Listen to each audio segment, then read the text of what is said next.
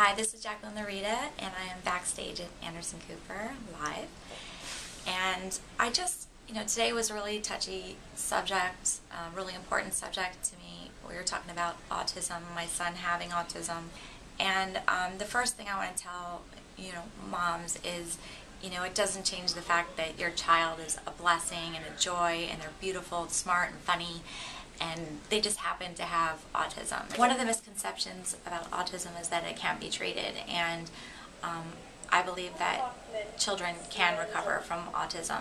As parents, I think it's our job to educate ourselves on all the information and resources out there to be able to help your child to recover. And everybody takes a different path. For us, once we noticed the signs, I went on to Autism Speaks website, and they had a milestone checklist. I went down that.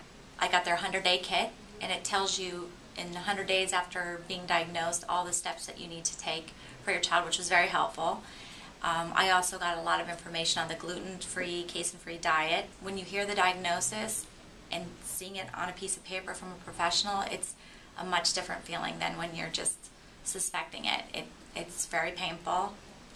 For me, I went home and I cried, and then I got to work. I started researching whatever I could, because there's no time to feel sorry for yourself. You got to help recover your child. Now Nicolas is going to preschool, early intervention program with ABA. He's on the gluten-free, casein-free diet.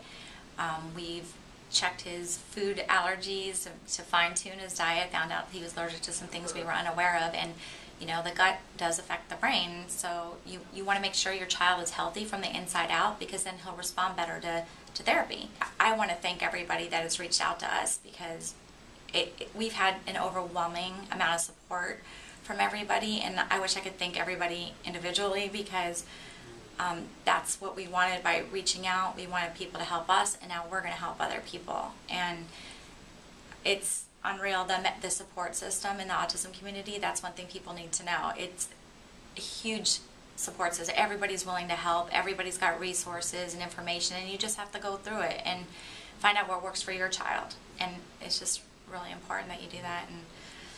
And Nicolas is doing great, and he's been a joy and a blessing, and it's a journey that we're on. Our whole family is on, and it's great.